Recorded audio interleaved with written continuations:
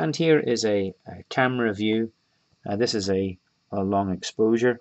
So what you do is you open up the camera, you point it towards the north, and you leave the shutter open, and leave it open for a bit of time. And as the Earth spins on its axis, the stars will appear to rotate around the pole star. So there you can pick out Polaris in the sky. You can see that it's not exactly above the North Pole. If I were to mark in the North Celestial Pole, it's pretty close to Polaris, but it's not exactly there. And the rest of the objects that are part of this celestial sphere will appear to rotate around the pole star.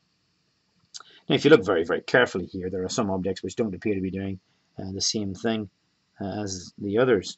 Like, you can definitely identify some sort of object there which definitely isn't part of the stars. And then there's another one there. And if you look very carefully, you might see another one there. They are probably aeroplanes. Could be, I guess, satellites or something like that, but most likely airplanes, because they all appear to be going in the direction here, which is probably where the airport is. So those objects are moving independently of the sky. They're not behaving the same way as the stars. If you're really eagle-eyed, you may be able to pick out one more object. That's actually that object there, and that is most likely a shooting star. Now, what is a shooting star? It's simply a piece of dust that's burning up in the Earth's atmosphere, causing quite a bright fireball there for that particular one. So the reason why Polaris doesn't appear to move is because it's directly above the North Pole of the Earth. And in this simulation, you can see how that would mean that it doesn't change its position. So here on the next slide, you can see how you can make a cool star trail photographs by setting up a camera, pointing it in the direction of north, and you can see the rotation of the stars around it. This one, I think, from Texas. I think it was Texas. It might have been Arizona, but I think it's pretty much Texas. So you can clearly see where north is, and you can draw a line down, and you know the direction of north. That's a pretty cool way of looking at the different colors of the stars. So stars which are close to Polaris will appear to go round it in circles. Those are called circumpolar stars. They never appear to set. Stars which are further away, well, they'll actually go down and go below the horizon and then come back up again at a later time. So using that, you can actually see the different trails that occur. Now on the next photograph, you can see more star trails. Now I wonder where this photograph was actually taken. Any idea? Do you think of where this photograph might have been taken? The clues are all there in what you can see in the sky. First of all, do you think it's in the northern hemisphere? Or do you think it's in the southern hemisphere?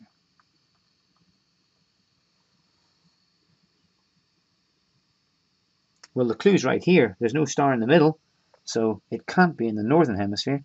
It must be in the southern hemisphere. Whereabouts do you think in the southern hemisphere?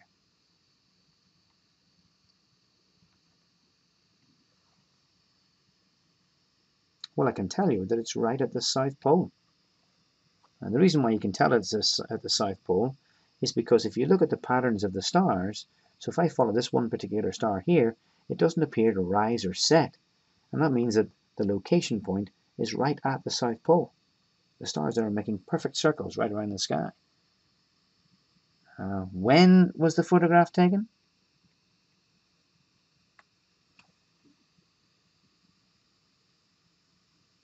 Well, if you look very carefully, you'll notice that there's one thing missing. Those stars have gone completely around the sky, which means you're talking about a 24-hour period, and yet the sun has not come up. So it must be at the South Pole,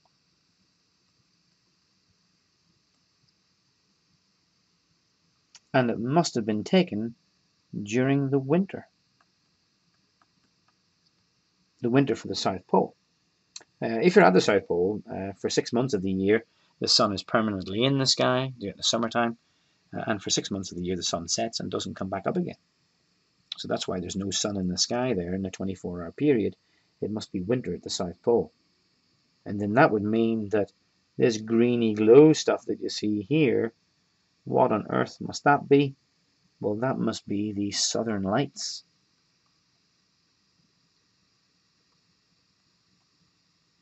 Now we have northern lights, the aurora borealis, but there are corresponding southern lights over the South Pole called the aurora australis.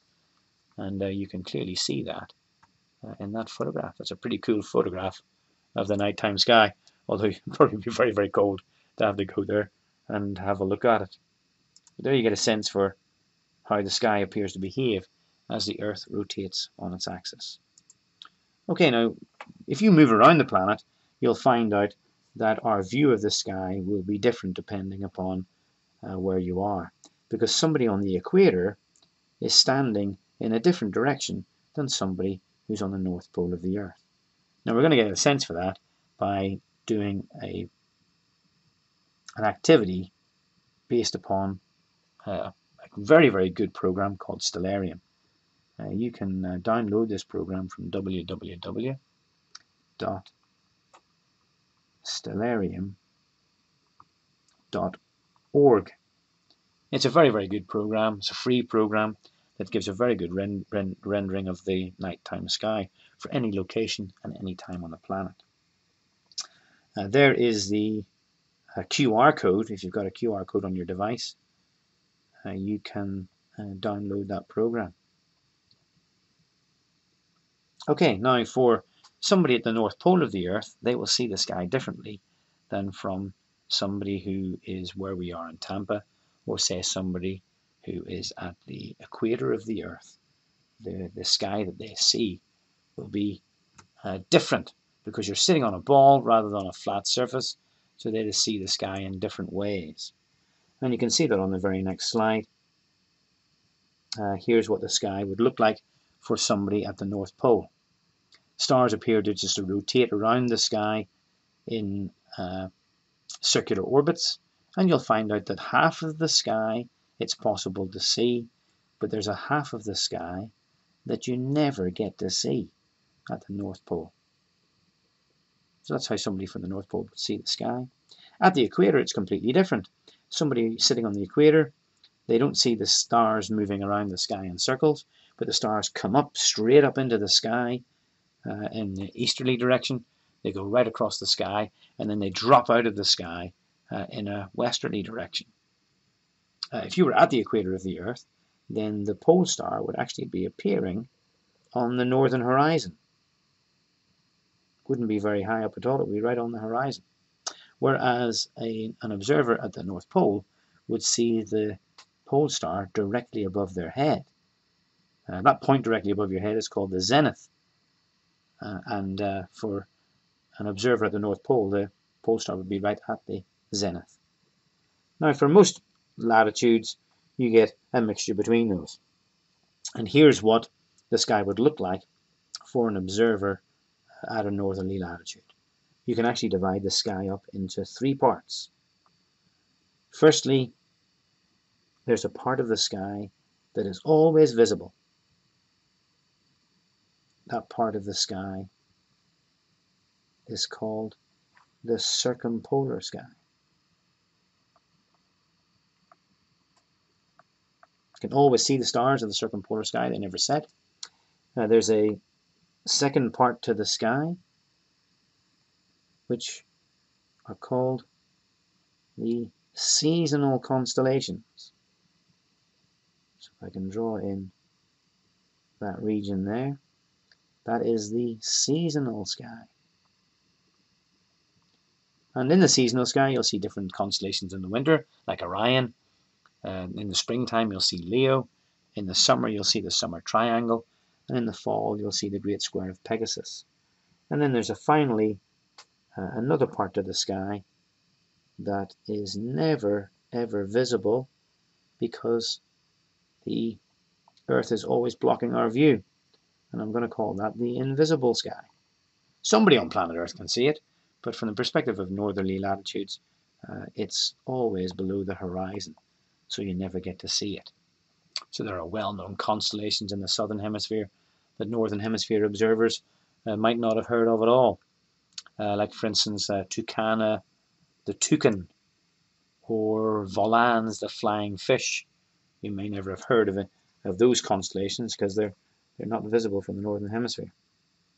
Okay, so from our perspective then, if we're looking north, you can see that the stars appear to rotate around the pole star, and they're called circumpolar stars. Whereas if you look towards the east, you'll see that stars come up at an angle. In fact, you can actually measure the angle that they come at. You'll find out that the angle at which they rise at is 90 minus your latitude. 90 minus the latitude of the observer. So if you're at the North Pole, your latitude is 90. 90 minus 90 is 0. The stars would appear to be going horizontally like this. If you're at the equator, your latitude is 0, and 90 minus 0 is 90. The stars would come up directly like that. For where we are in Tampa, our latitude is 28 degrees. So that means the stars would actually come up for Tampa at an angle of 62 degrees from the horizontal. Okay, so that's how the stars will be rising in the east. And then you'll find out that they get higher and higher and higher into the sky until they are directly south. Once they go south, I'm just going to mark off the word here for south. There's an imaginary line that goes from south into the sky, goes right up above your head through the zenith, right to the pole star and to north. That line is called the observer's meridian. And you'll find that that's the best place to observe stars, because they get higher and higher in the sky. That means that you get to see them in clearer and clearer air, and then they get to their highest when they're due south.